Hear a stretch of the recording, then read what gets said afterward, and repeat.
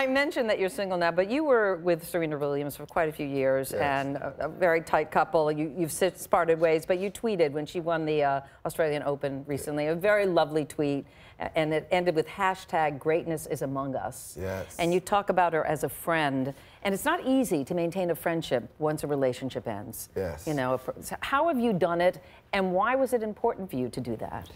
Well, I have to say, not every ex-girlfriend are we still friends, but with some I am. And she broke up with you, right? She is, yeah, we had, it was, yeah, it was. So which make it harder for you to be a friend, but. It was kind of eventually a mutual breakup, but she initiated it. Yeah, okay. So it's okay though. Like for me, we got a great understanding, and I care about her as a person. And I think most of the people that I've dealt with in my adult life, the women that I've dealt with, I care about, so we can keep that friendship.